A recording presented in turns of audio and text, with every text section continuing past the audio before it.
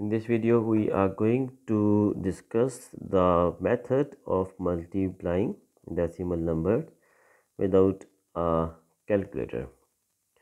So question number 1 is multiply 2.5 into 0.1.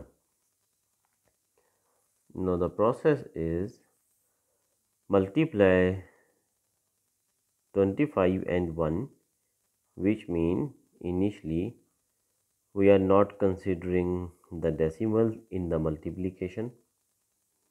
We are just multiplying the numbers.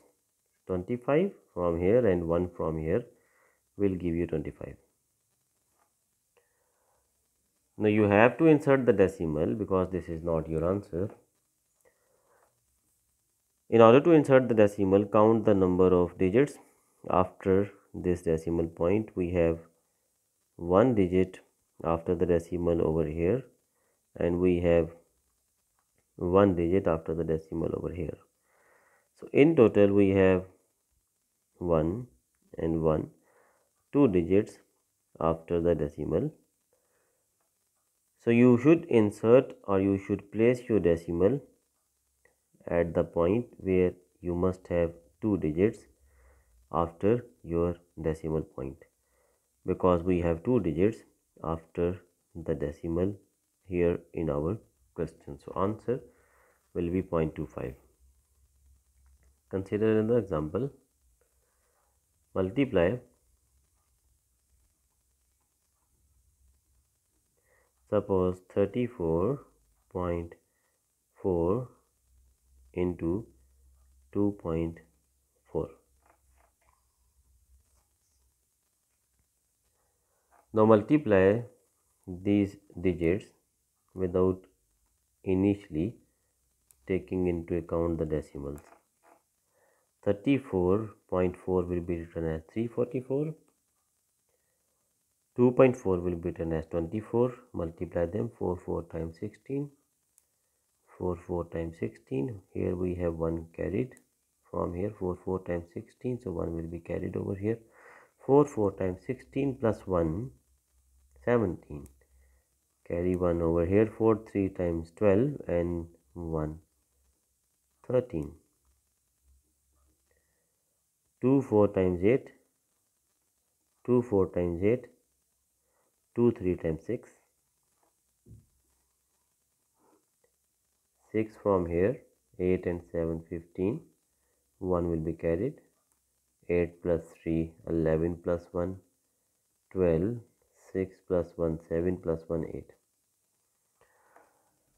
Now this is the answer, and you have to insert decimal, yet you need to put the decimal to get your final answer. We have one digit here after the decimal, and we have one digit here after the decimal. So in total we have 2 digits after the decimal. So insert decimal in your answer on a point where you should have 2 digits after the decimal. Now consider another question. Multiply 0.24 and 10.7. Now first of all, write the numbers without decimals and multiply them. 7 4 times 28. Carry 2 over here. 10 4 times 40 plus 2, 42. 7 2s are 14. 1 carried. 10 2 times 20 and 1, 21. 8 will be from here. 4 plus 2, 6. 4 plus 1, 5 and 2 from here. Now you can insert the decimal. First of all, just observe that how many digits were there after the decimal in your question. We have one digit after the decimal here, and we have 2 digits after the decimal here. In total we have 2 plus 1, 3 digits after the decimal points. So your decimal should be located at that place where you should have 3 digits after the decimal as you have in your question.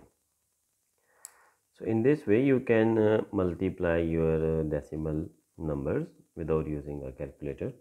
So keep watching and subscribe to the channel if you haven't done it so. Thank you so much.